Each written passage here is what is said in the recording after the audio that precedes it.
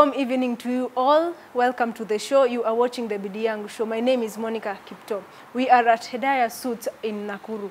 Now, on this episode of BIDII YANGU, we talk about corporate training. What is corporate training? Do you need it? What are its advantages for any kind of business or career and for entrepreneurship? We have Eunice with us on the show. Say hello. Hello, how are you? She is a team leader at A-Game. Talk to us about your company. Okay, thank you for this opportunity. A-Game Training and Consultancy is a corporate training and team building organization. That's what we do. And so corporate training is basically the skill of empowering people with skills and knowledge to excel at what they do. And so that is what we do. We do that for corporate organizations who want to develop their staff teams. We also do that for SACCO memberships who want to invest in something and they need some entrepreneurial skills or they need some advice on a strategic direction. And we also do that with individuals who want to scale up their career, people who are probably in a profession and they need some career coaching. So that's what we do. So how did you begin? Was it something you always wanted to do or did it stem from somewhere else? It's not really something I've always wanted to do, but as you grow, you learn, and you begin to realize the things that energize you and the things that make you happy.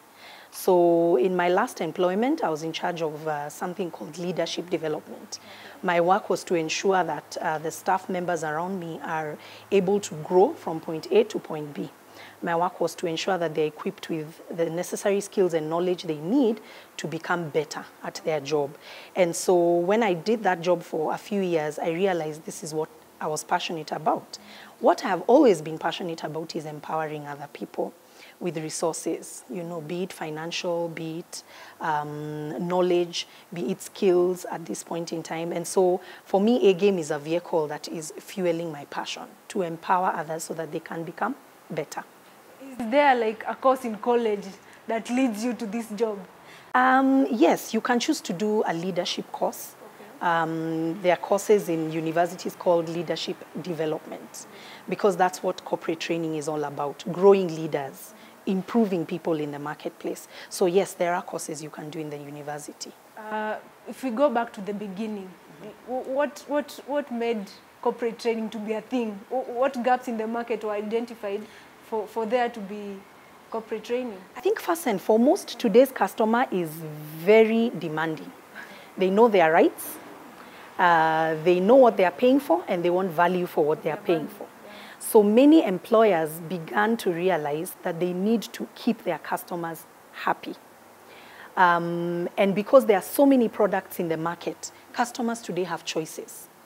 You don't have to buy one particular loaf for the rest of your life. If you're unhappy with that loaf of bread, there are many options to choose from. And so employers and organizations have realized they need to keep their clients happy. And not only happy, but loyal. And so because of that, I think organizations realize that they need to work through their staff to make sure that their customers are happy. Because if you have happy employers, you have happy customers.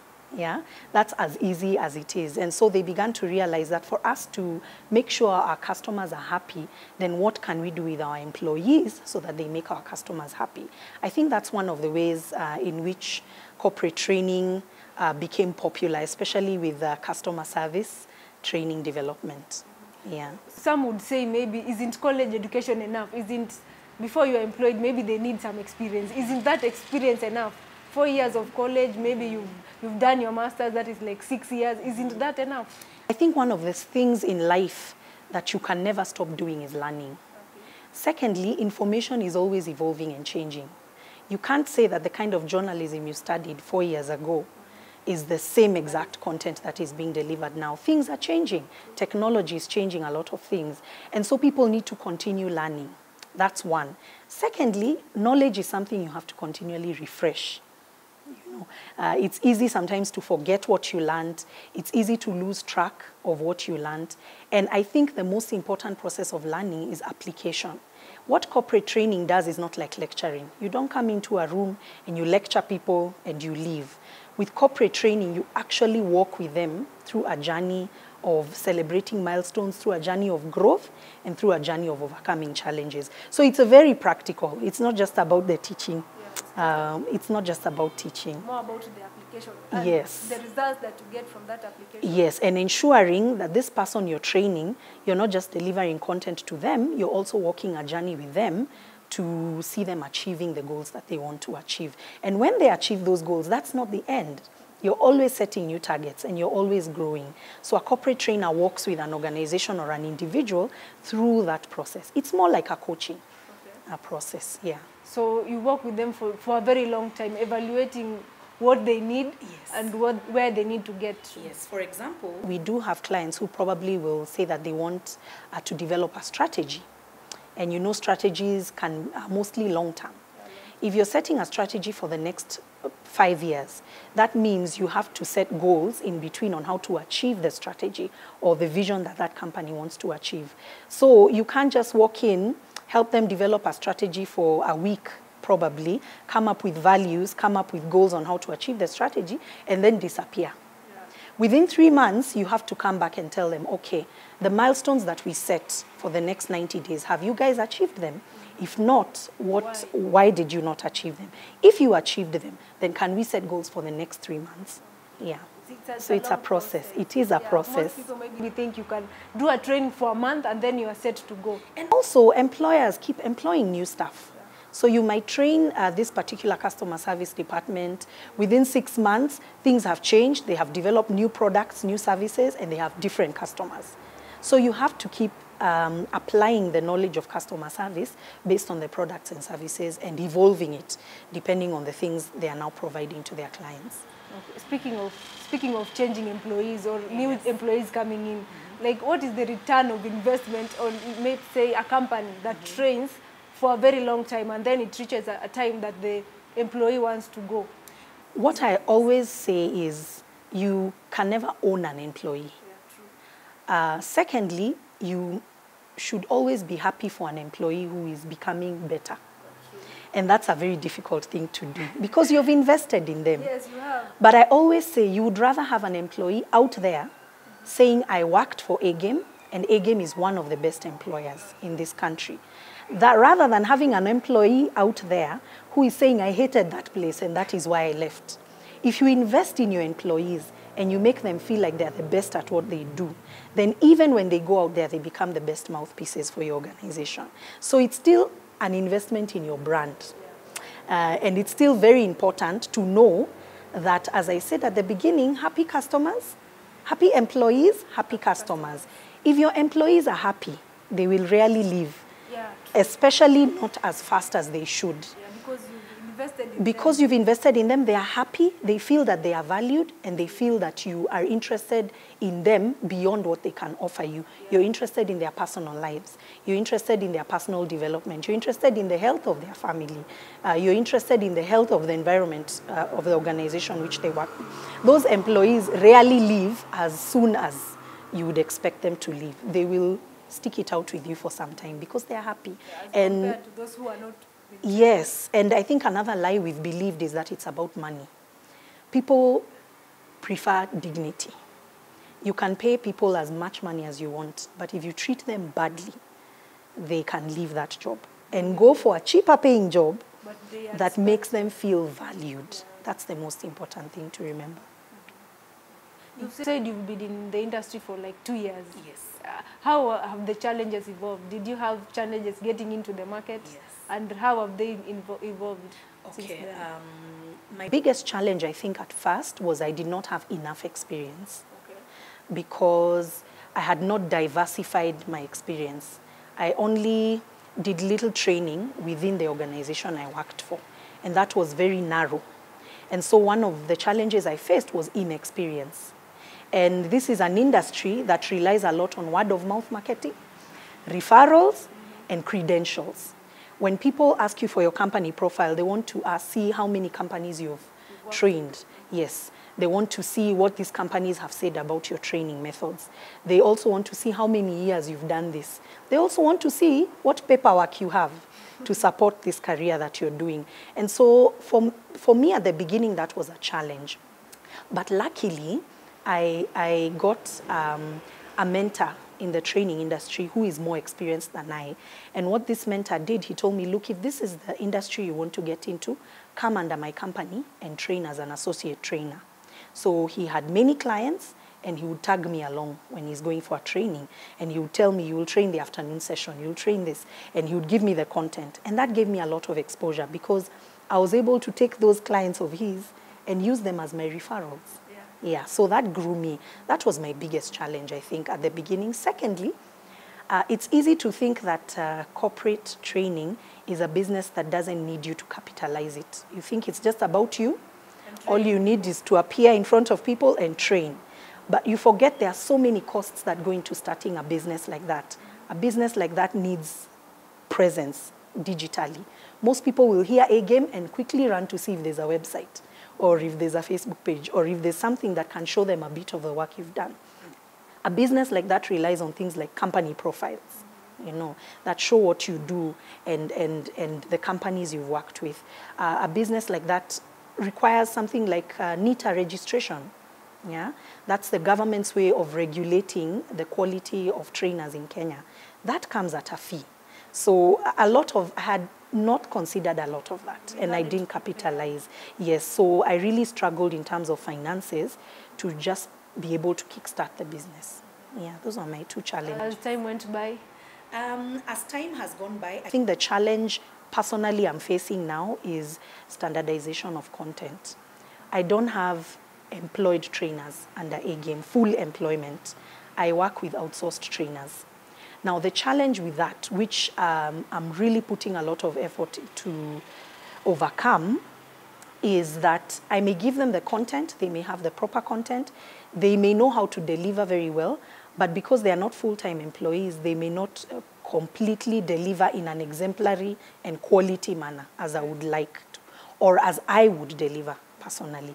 Secondly, they have their own content that they've built. Yeah. Sometimes they may choose to use that content instead of the content you're giving them. Yes, and that takes away a lot of quality, or it can even throw off a client because you taught them something different last time and now the content has changed. But I think it's very important to allow them to be autonomous because that's how people grow. But secondly, to just be able to set structures on how there can be some form of uniformity in terms of delivery. So that's my biggest challenge at the moment. And you are working to get your own people so that you don't have to outsource them. Is it something you foresee in future? Honestly, it's honestly not something I would like to do in future. For these reasons, I think there are a lot of good trainers out there. But most of the trainers out there have their own companies. Yeah? They have their own dreams that they are pursuing.